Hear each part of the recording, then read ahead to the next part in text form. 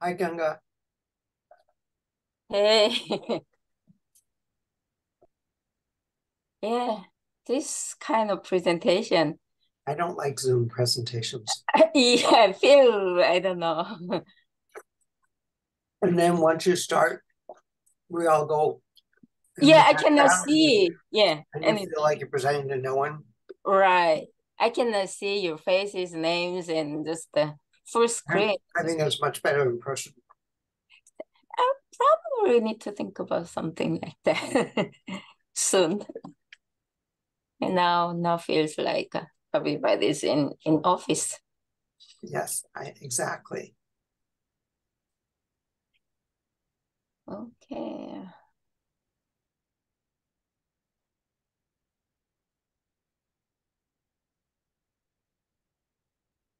बहुत लोग रिश्ते भेज रहे हैं मगर मैं तुम्हें भेज नहीं रहा इस वजह से क्योंकि तुम तुरंत मना कर दो हर चीज को पहले सोच लो।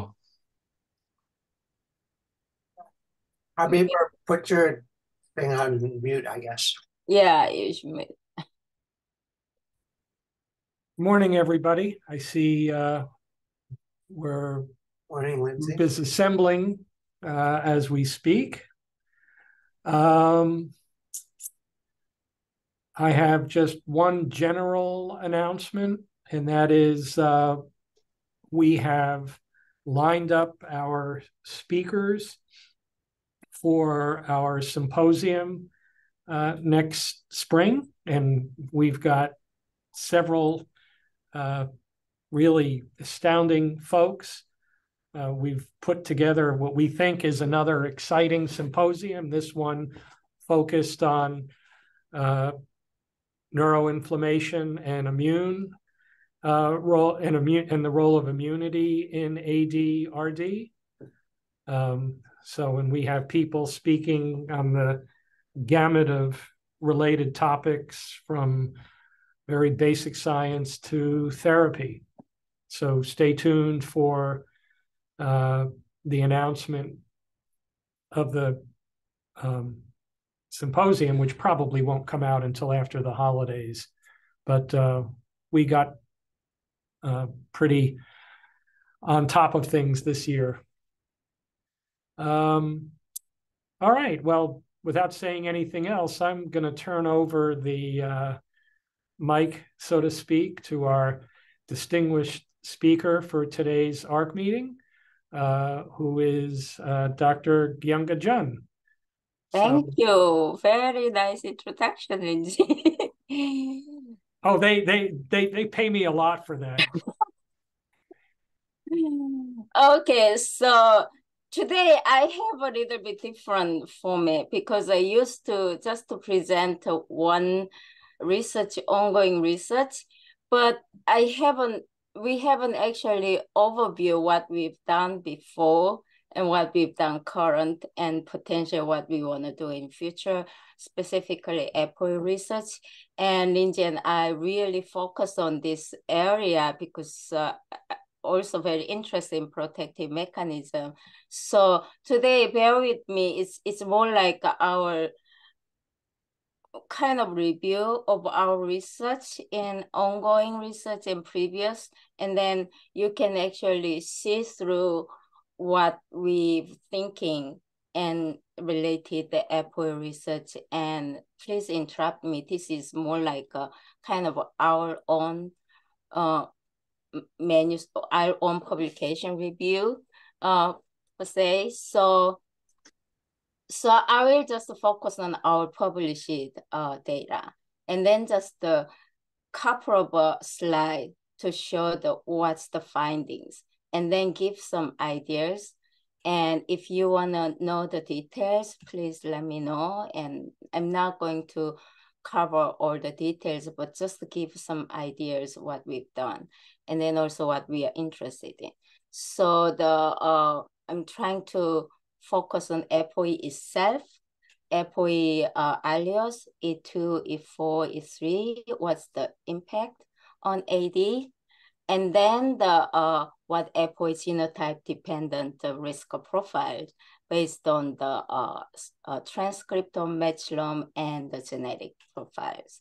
and then just one quick overview and what we are thinking in future direction. And so this is the most recent I can find in the overview of all the dementia in the world. And it seems like North American, this is population over age.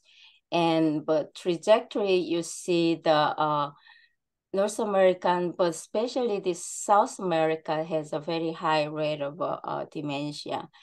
And the other kind of things I notice is some of the Africa, you'll see the allele frequency of APOE, but it seems like not well corresponding what we believe, the high prevalence of AD in APOE genotype. For example, this is kind of APOE, everybody knows, and this is most major AD risk gene for late onset AD, and it's in chromosome 19. And then the 2 amino acid actually determines isoform. E4 is 112, 158 arginine, and then E3 is heterozygote. E2 is yeah. Go ahead. Is it possible that, you know, in Africa, people die of lots of different things? Is it possible that APOE is protective against, something, yeah. Something, and that's why it's so prevalent? But what about African American? So you see the no, African Americans have so much Caucasian in them. It's very different.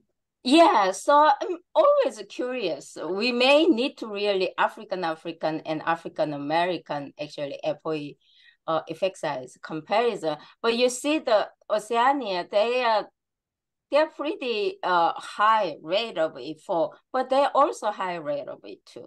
So it seems like if you go back to this rate, it's not that high in compare all the other compared to the South America.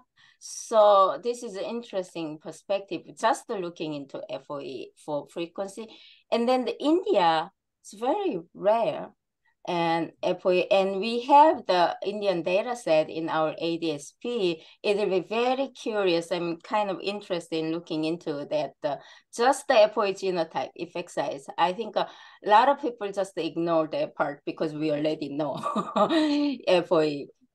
But effect size is very different across different ancestry. And then I keep saying we need to look at protective mechanism as well as risk mechanism to inhibit risk mechanism and mimic protective mechanism. And so my research is more focused on protective mechanism, and then we'll see what it comes together in later. So this is our, at least I'm involved in APOE related publication, and we have a 16 publication, and first one is a long time ago, 13 years ago. And so I'm going to cover this some bluish ones today, but it's not much detail, just some summary. And then some of them I superficially involved. For example, the Raymond, this is not, but the Nature Medicine paper, I was really minorly involved. But the others, most of them are actually heavily involved. I invested, or I wrote the paper, or my students and wrote the paper. So this will be the full overview, and then I'm going to cover some of the early works as well as recent works. And so what's the APOE itself impact in the different ancestry? So the for E44 and East Asian, and we know this is a really very high odds ratio compared to European ancestry, African ancestry. So African ancestry, this is actually African American. It's not African. So African American, the E44 odds ratio compared to E33 is lot less than European and East Asian. So East Asian is the highest odds ratio.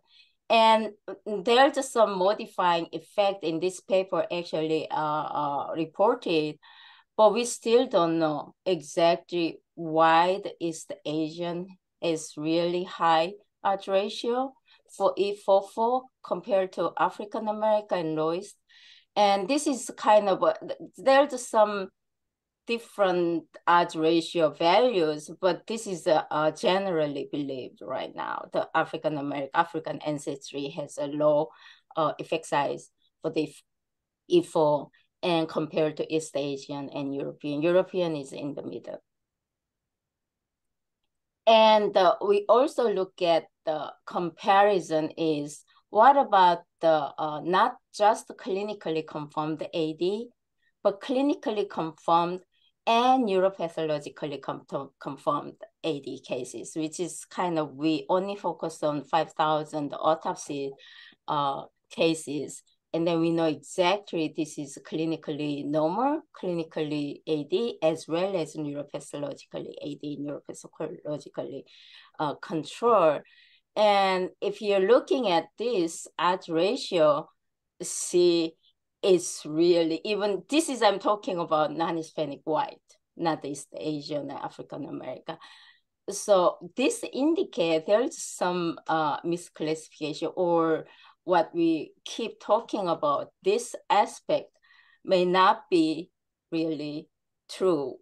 It could something, some misclassification also involved, because in here, E44, effect size is even really high, okay, compared to the clinically confirmed AD. It's twice higher. So we believe the neuropathologically confirmed AD cases in control really kind of cleans a lot of some the other aspect, which is dilute some effect size of A4. And we looked at also the effect of peroxidase after accounting for the plaque. The reason we accounted for plaque score is plaque score seems not much impact on it, kind of a dose-dependent impact with E2. That's what we originally interested in. And then, but Tangle is really dose-dependent impact with the AD, with the peroxidase with the 4,4, but once you, even if you account for the plaque score, which is kind of independent effect on peroxidase involved. And this is also showing that the APOE genotype effect, and then the compared to E44 was the p-value.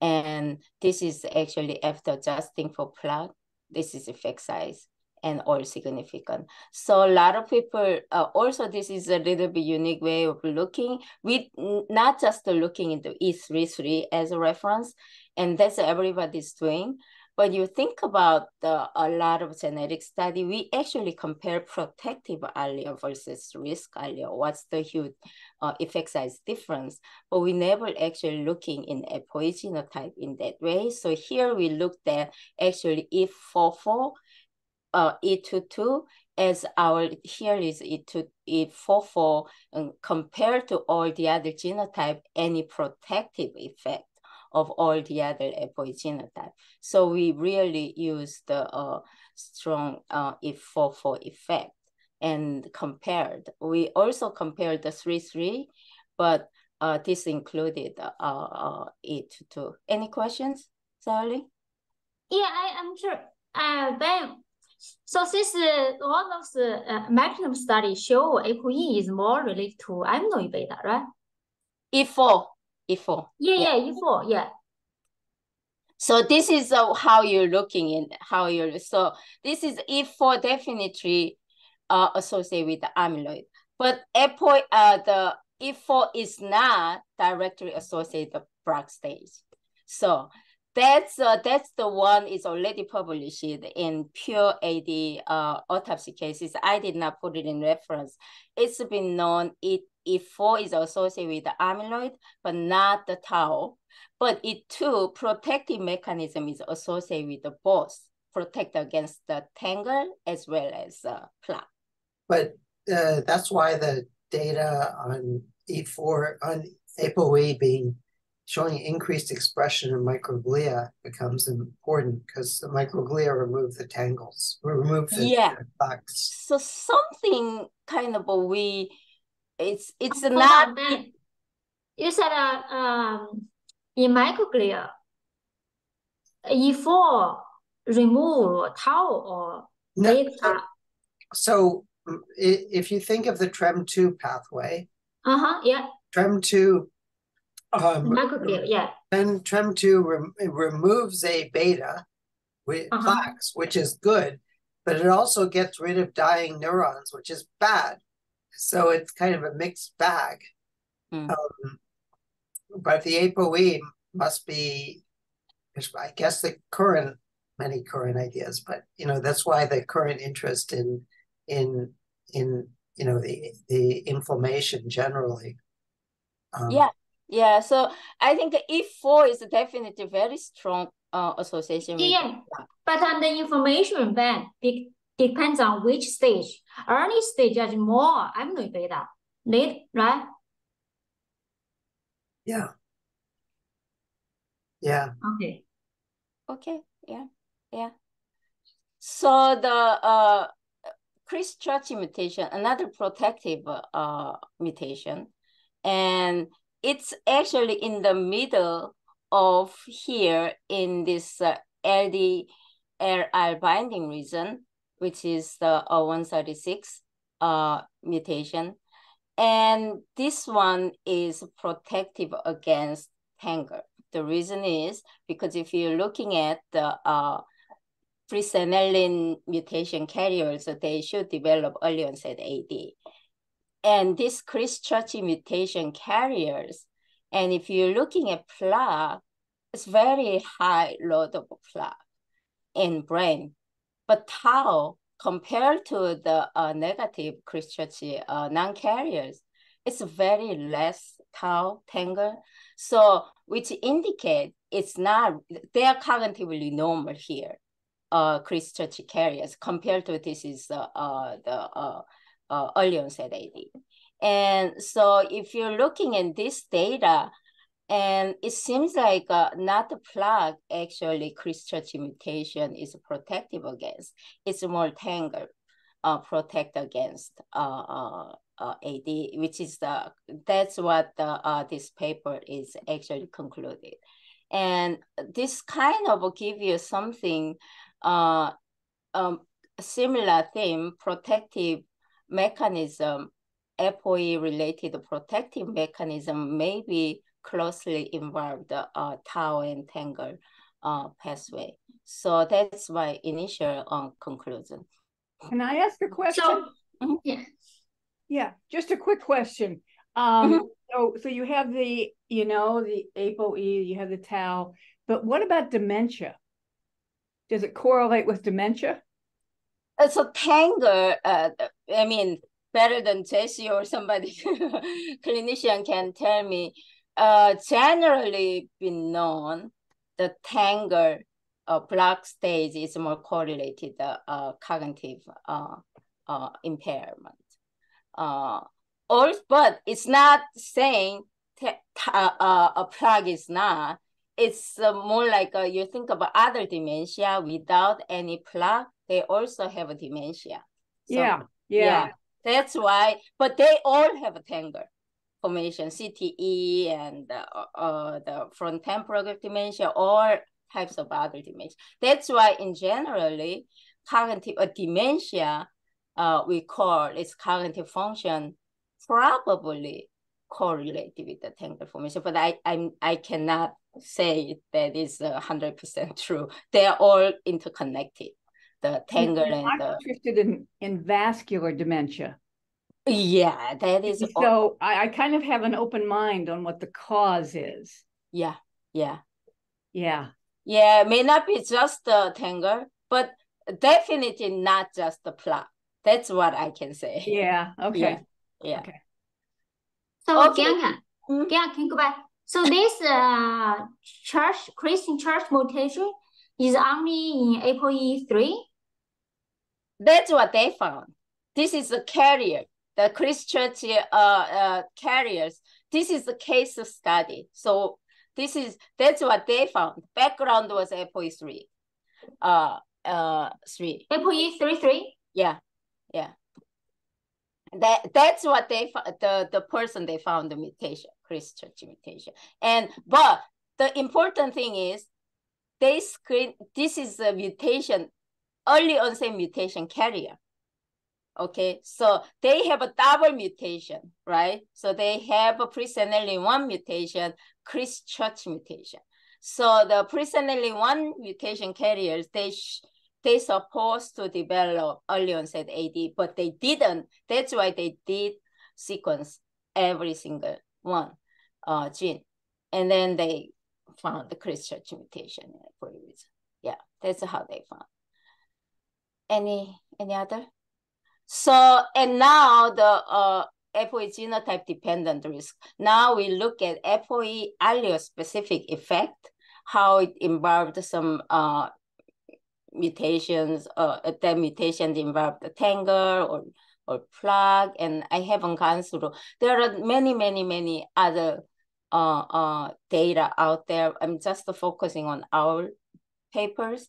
Now we're interested in some transcriptome profiling and methylome profiling, genetic profiling. This is more like APOE stratified. So we're looking separately if for carriers and if for non-carriers, because our hypothesis is if for carriers, their genetic risk profiles are different from if for non-carriers because they didn't have E4, which is they are not supposed to, and in terms just thinking about APOE, since they don't have E4, they are less risk to develop AD, but they develop AD. Then what other factors impact on if for non-carriers to develop AD? So that's the idea. And so we're looking at separately, risk profile separately in for carriers and non-carriers.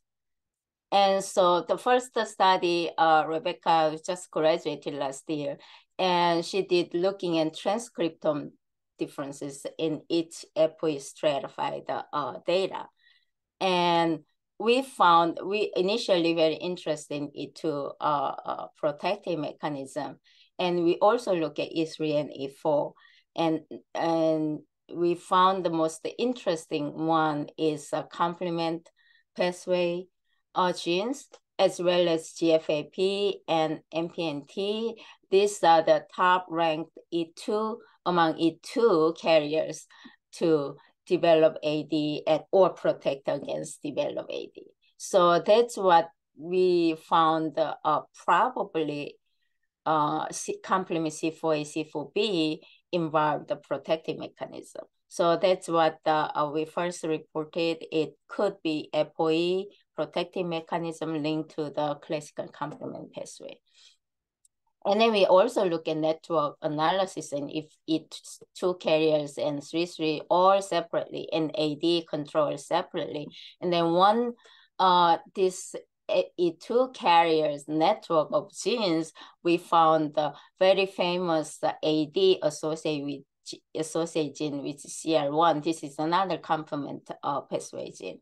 And then the C4A, C4B is all kind of one network, which is network means co-expressed gene network.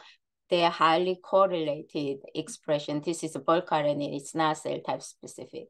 And then this is also associated with the p-tau 231. And this indicates the non-AD gene, including CR1, is co-regulate with the complement. We just found the C4A, C4B. And then the expression of C4A, C4B is also associated, strongly associated with the p-tau 231, almost exclusively associated with the p-tau 231. And so complement pathway is not new. And previously also reported in mouse model, and they said APOE2 actually reduced. C1q is the classical complement, the first molecule, and in hippocampus. And they reduced the expression of C1q. And also this is the Nature Medicine paper a couple of years ago. They also found the APOE directly binding to the C1q and modulate the inflammation. But not 100% sure. You see our data show the C1q is not strongly associated with the in human data. So I'm not really sure about this. But anyway, this indicate the complement, classical complement cascade, especially C1q, C4a, C4b, which really involve the APOE-related protective mechanism or risk mechanism. And we also looking at methylation profiles in different APOE genotypes. And we're looking at if carriers and non-carriers separately, as in brain as well as blood. We're under review right now. And this is from brain or also blood.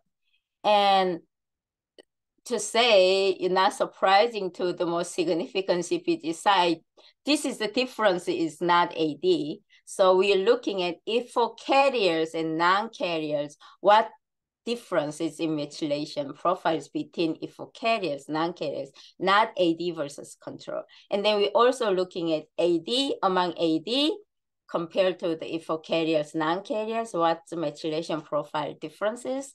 And then the controls, what methylation difference profile. This is color. The pink is control, and here, and the blue is AD, and total is green. And so you're looking at, this is a Framingham study, blood, and most significant to say, not surprisingly, we found APOE reason, CPG site in APOE reason compared to the if carriers, non-carriers. So methylation profiles is very significantly different between if carriers and non-carriers. And especially APOE gene, and here, as well as we found the APOC1 profile differences in blood. And so we kind of did not expect to see the APOC1 profile differences for carriers, non-carriers. But we expect to see differences if for carriers, non-carriers, very strong differences in APOE gene reason. And so we got the 7 genome significant APOE differentially methylated CPG site. And then the one is located in TOM40. Its CPG site is TOM40 in brain. We are talking about brain. And then 2 is in APOE. And then 1 is from blood, APOC1. It looks very complicated because it looks blood and brain profile different. And then the genes, the difference is CPG site in the gene is different. So blood is APOC reason CPG site, and brain TOM40 and APOE. So this is a little bit complications. And then we need to tease out what the cell type, I mean the tissue specific, as well as what these 3 genes involve in some of APOE related function in AD. And brain, looking at, since we got the TOM40 and APOE CPG site, this is APOE and TOM40 CPG site we just got here, 2 APOE and 1 CPG, 1 from the TOM40. And these 3, and then we looked at methylation CPG site associated with the expression of this gene. And we looked at TOM40 is not associated any of CPG site is not associated any of expression in brain. Okay, so we expected to see something because it comes out from brain, but we didn't see anything about TOM40. And Alan Roses is turning over in his grave. I had another negative report. Do you remember, Lindsay? That length mutation, yeah. But I think I'm not dismissing TAM40 entirely. Something impact on something in methylation, but not the expression related to methylation. So the APOE to CPG site is associated with the APOC1. If non-carriers, it's not associated with the APOE. This is another complication you think about. Yeah. I know it. I think in our 3D assembloid work, we have a big signal for APOC, if I remember right. Is it the brain cell type?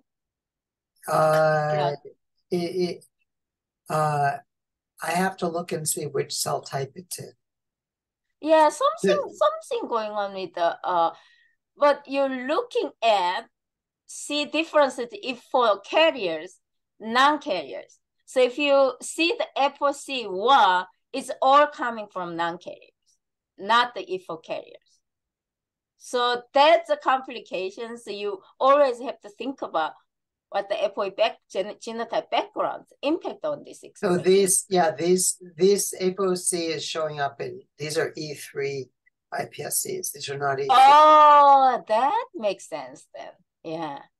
And I'm wondering, what about methylation CPG site? This is associated with the this methylation with this APOC1 in EFO non-carriers.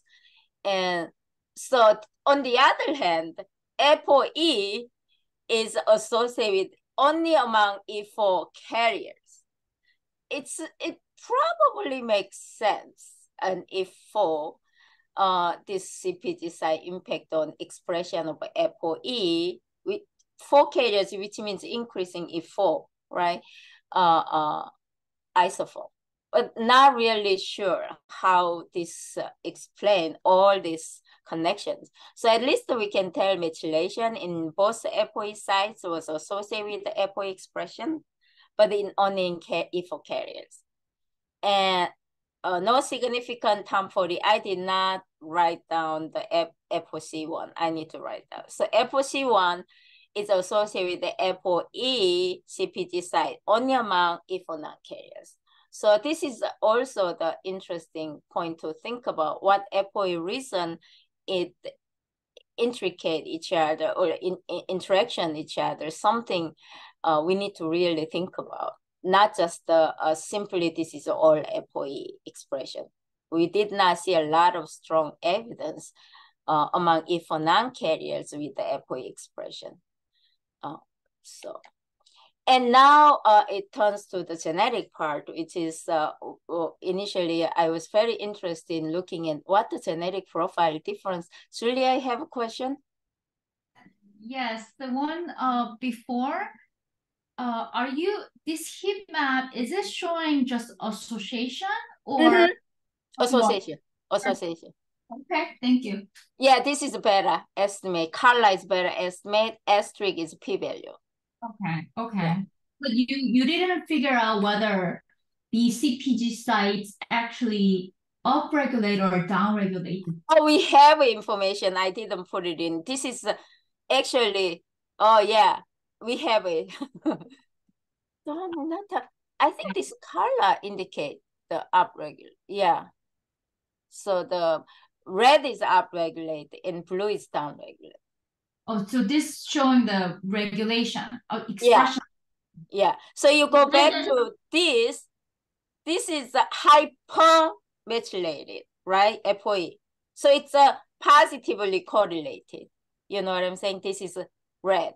It's a positively high expression. And right? And TAM40, I don't have to say because it's not significant. So it's positively correlated. Hypermethylation increased the expression of APOE in only here. APOC1, I mean. APOE2, APOE4 carriers also positively correlated, right? So that's the direction, yeah. And then if we had a TAM40, then it's a hypomethylated site in E4 carriers, then it will be interesting, but we didn't see the significance expression, so kind of hard to say what's going on. Okay, so now genetic, this is a very long, old paper, but this is kind of first paper people kind of paid attention in E4 positive and negative different genetic profiles. So this is the first paper actually reported among E4 non-carriers. We got that MAPT locus is genome-wide significant. And this is the SNP. This is a cancer L1 upstream of of cancer L1. And so in the stage 1, 2, and was only genome-wide significant hit. And if you're looking at regional plot, this is it for non-carriers, it's almost not significant. And if for, carriers, if for non-carriers, this is very significant if you're looking at this forest plot. And we looked at expression. So this SNP is upstream. So this is interesting. When we published in 2015, this data was not available. And then we actually kind of indirectly reported that some correlated SNP is associated with the expression of something. But I look at the GTEx right now, there's the SNP, this SNP, it's actually data is there.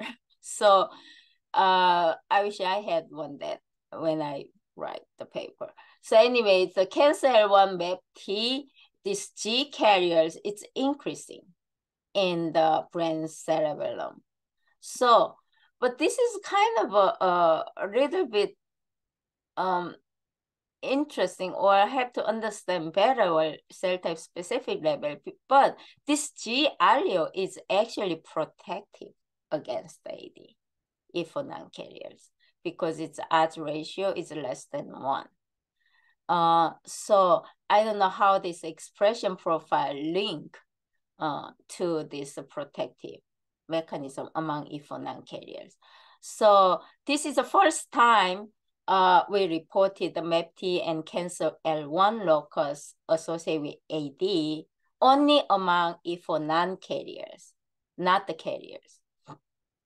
So these non-carriers, this is a big mistake. Minor allele was protective against AD and increased the expression of MAPT and cancer L1. This is in brain. And so this is a 2015 paper. And we did again, among the E4 non-carriers, we only focus on E2 carriers because we really focus on E2 related protective mechanism. And the most significant gene was a PP2CB, and we report, oh, sorry, this is 2022. My citation mistake, did I? Yeah, maybe I copied wrong. And this is 2022. Okay, we just reported last year. And PPP2CB was most significant. This gene is coding this catalytic domain of this PP2A enzyme, which this enzyme dephosphorylate tau. So phosphorylate tau and dephosphorylate tau. And then we look at the expression of this SNP, and this A allele is increasing. This is in blood. The brain data was not available. So it's very significant, which indicates this is eSNP in impact on the this specific gene. And we actually followed up this in brain tissue and assays all the complement, because we already know E2 related mechanism is complement, and we assayed, as I said, C1q, which is already known, so we're interested to assay, and then C4A, C4B, this is got from the expression analysis, and then we did 2 different catalytic isoform domain, this is CA and CB, and then A beta and tau. Just the E4 positive and negative difference. We only see A beta 42 and PPP2CB was only significant difference between E4 negative and positive.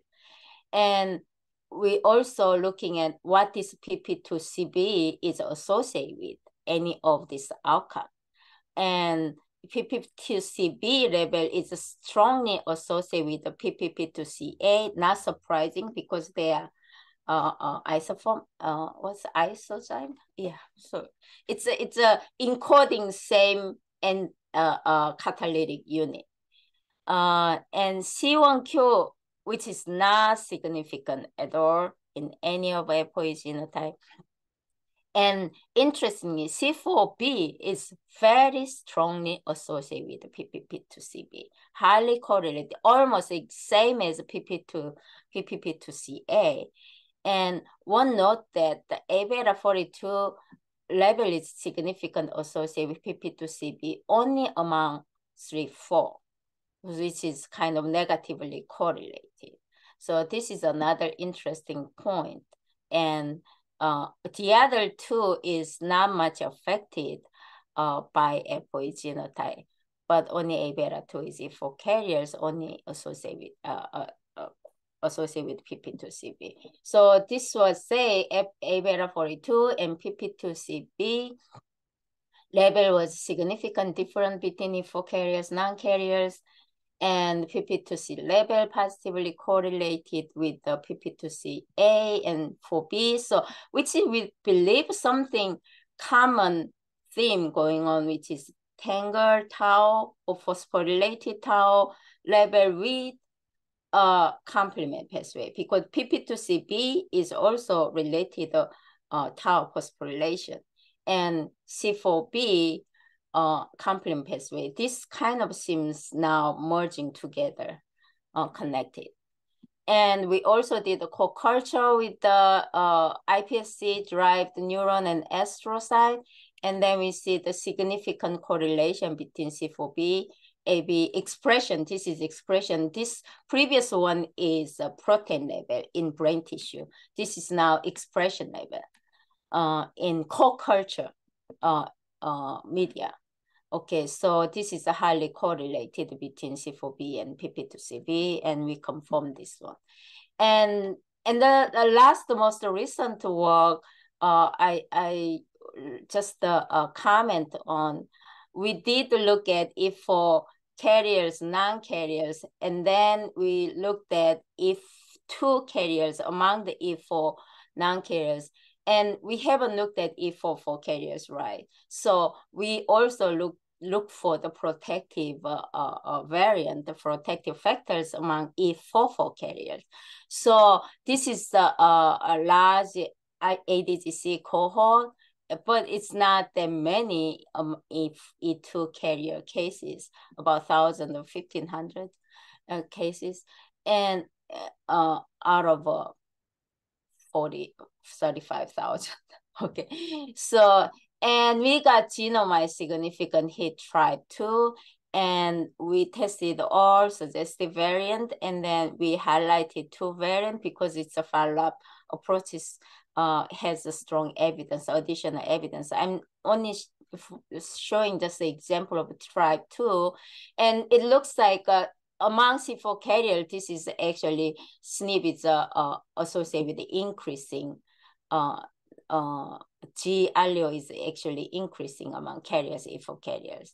And this is consistent with a memory score, which is protective. Increase is good, it's protective.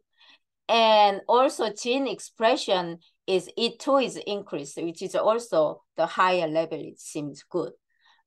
Because we believe E2 is good. And E44 is bad. So it's a lower level is bad. So protective allele increased TRAB2 expression in brain tissue only among E4 carriers. And protective allele also performance in memory, improved memory performance, which is protection against the memory. And the astrocyte A neuron actually carrying it to genotype increased. This is a very consistent story. So this is all we covered. And then just a big summary is just the E2 protecting mechanism may be linked to classical complement pathway. That's what seems consistent. And I did not mention the tangle formation. Also, it's also part of this story. And present, there's a very distinct transcriptional and methylation signature in for carriers, non-carriers. And then protective mechanism related to APOE2 also involved the phosphorylation of tau. And E44 protective, now we're talking about E44 carriers do not develop AD. Their mechanism seems very different from E2 protective mechanism. That's the what we found. And so in future, we're interested in genetic predictor, and we try to identify cross ancestry, what different these profiles across ancestry. That's what I'm trying to do. And then omics signature, which is transcriptome, methylome, and proteome. We also trying to profile APOE genotype related differences in blood and brain. And then we're also interested in biomarker, APOE related biomarker, and mostly in plasma, and also outcome, neuropathological outcome, how impact on this protective mechanism. And then we are very interested in the validation of using human iPSC. So this is part of our pursuit on U19 and brain aging, Framingham study brain aging program. So that's why I'm kind of summarizing where we are now. Okay, so this is it for me. All right, thanks, Gyungah. We'll open up the floor to questions and comments. Yeah. Gyungah, I know I can't find it. I've been looking for it, but in some of our transcriptomic studies, we have C1q and the C1 Qs and C4 showing up all over the place. I just forget which of the multiple studies I'm doing. So I'll be searching out for that. But in something, it just shows up like crazy. Can you tell me? Yeah, we saw this one in Astros. I'm curious. It's showing up in microglia. How strong in microglia? And there's oligodendrocyte. It's very. I'm actually hypothesizing oligodendrocyte is very important in the C4A and APOE function, but we don't have any data about oligodendrocyte. Yeah. Well, yeah. I can't inform on that. Although Ella Zeldrich, now that I'm in anatomy and neurobiology, Ella Zeldrich works a lot on oligos, and so might be able to. Yeah, I'm very curious. Oligo, it's something I read in the mouse model. The complement, especially C4, is very related to this oligodendrocyte dendrite kind of outgrowth or something like that. So there's some knockout mouse model actually showing that. Cool. But not in human. I don't have any data in human. Hi, Gyungah. That's a very nice talk. Thank you. Hi, thanks. Yeah. So I was wondering, so you're seeing a lot of differences between looking at APOE2 versus APOE4. Do you think that there's actually more than one genetic disorder associated with APOE? Or are we just not looking at maybe enough samples to come up with a comprehensive mechanism that includes all of the APOE spectrum from E2 to E4? Yeah, so I think I thought about, we can think about kind of a different layers. So just the APOE itself, APOE region, kind of a couple of genes highly linked to APOE. And then you think about E2 and E4, it's not directly mirror. They are doing something different mechanism. For example, E4, I already told strongly associated with the PLA, but E2 is protective, associated with the protective against both plug and tangle, and then now complement. And so the E4 has so strong in impact on the PLA, maybe the others is not even come up, or not even showing any other functions or associations. That's one portion I agree. We really need to kind of think about some independently E4 impact and E2 mechanism may be different. And then third part is also, what about the genetic profiles non-carrying E4? They have some different profiles going on, transcriptome or the other kinds of profiles, genotype background dependent. So this is also another thing we need to pay attention. What background we are talking about in APOE? They may have a very different profile. We see the very different profiles for carriers, non-carriers. And so that also think about when you're studying what background you're studying maybe. That is also important. So I do agree. I do think we need to go back to our basic lesson. What if for it to, and that APOE itself and that reason. That's one focus. And the other one is additional some modifiers and other profiles that impact on top of APOE genetic background.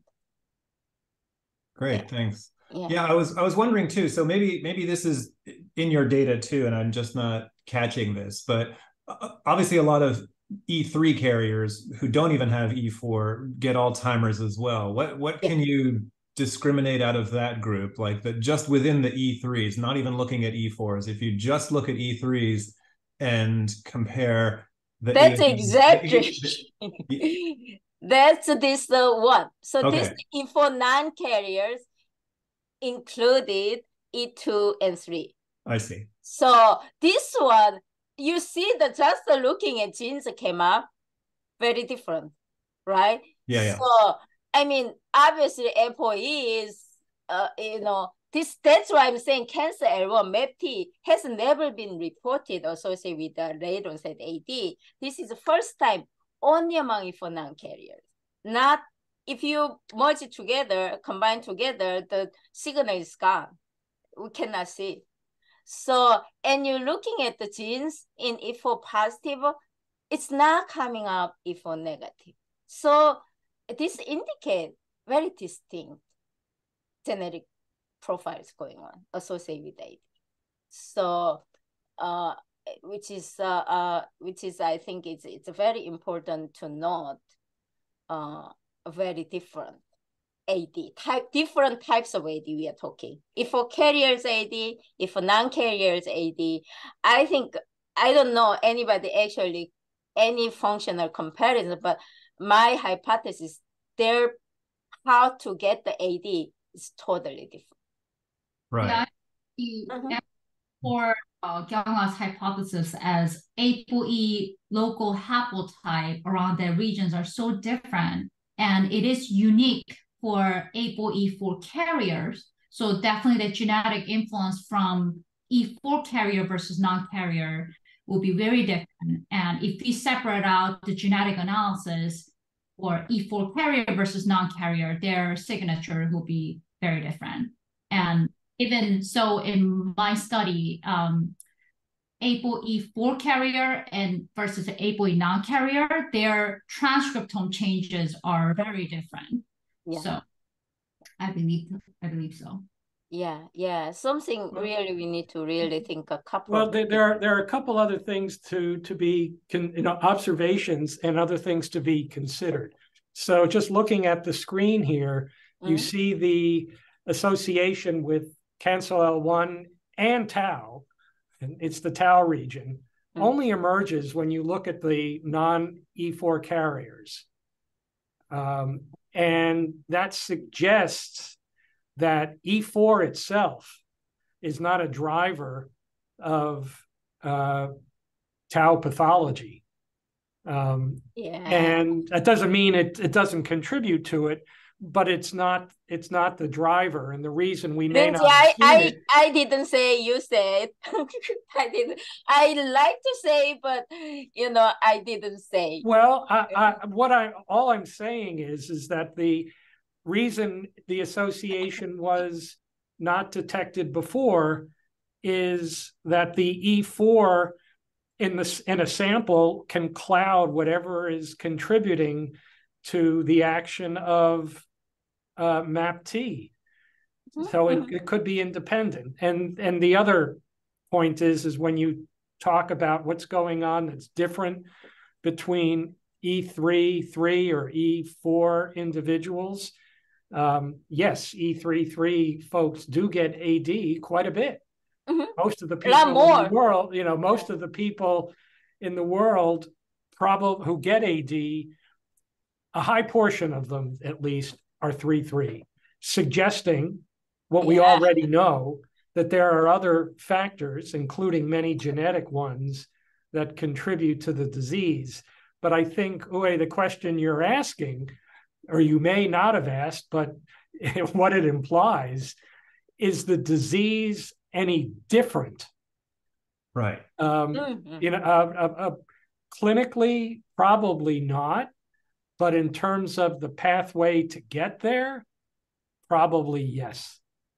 Seems different. And even, I really want to see work with the toroid. Just looking neuropathological characteristic of ADs of this APOE genotype. So that's another thing. It's just very basic, but seems surprisingly unknown. And that's what I'm kind of sometimes bothered. Yeah. One other comment, Gyungah, I'm just staring at the slide on the screen. And going to the far right, the strategy of doing something with E2. There are no human clinical trials that I'm aware of, but there is a lot of work that I've become more familiar with thanks to a committee that both Julia and I sit on. There's a lot of work, for example, on E2 biology and potential therapeutics going on in mouse models by our friend and neighbor across town, Brad Hyman. So yeah, that's right. They are already working. So I wasn't that. I only recently became much more familiar with it. So we need to hurry up. I'll share that one of my program that we are working on is that carrier is difficult to collect, but and time to actually finally have enough number of E2 carrier carry the same haplotype. So non-isogenics studies. The paper we did for E4 versus E3 in population, we are working on E2 as well in human and multiple brain cell types. So that would be very interesting. I'm so curious, just scientifically. I mean, this we need to go back to our basics, understanding APOE gene itself and that locus. Okay. And I just want to give, is there an opportunity to others here to ask questions or offer commentary? I actually have one comment. Just about the gene that you found in E2, the almost the last slide of TR something. TRB1, yes. E44 carrier, yeah, TRB1. Right. This gene that if you look at the next slide, actually you show it in IPS model. But so it's interesting that this gene in human, it's not specific, it's not expressed in microglia, but the rest of cell type. Oh, really? Oh, not expressed in microglia. Yeah, interesting. So this is really genotype dependent, right? Right. Yeah, so this gene is definitely APOE genotype dependent. And then the really working in only E4 carriers, protective mechanism only in E4 carriers. It's a little bit E4 negative, maybe true. And yeah, we need a more sample size, but this is not the small sample size. This is 600 Roseman. Yeah. Maybe this is a good point for me to chime in. This is for the benefit of Julia and Ben, who dropped off, and Gyungah, and maybe a couple others. I just got from Alvin a table that I'll forward to you with all the numbers of subjects for whom we've got cryobank samples or PBMCs according to sex, ethnicity, and APOE genotype. Great. Yeah. So I will forward that table along. So thanks to Nancy Hurd Costa who made this happen for us. So right. Yeah. Sounds good. Okay. Well, we've reached the top of the hour. I want to thank everybody for tuning in today. And again, thank you, Gyungah, for your wonderful presentation. It spurred a lot of interesting discussion. And wishing you all a great rest of your day, even though it's only hump day. It's only Wednesday. So yeah. Take care, everybody. Okay, thank you. Right. Bye. Thank you. Bye. Bye.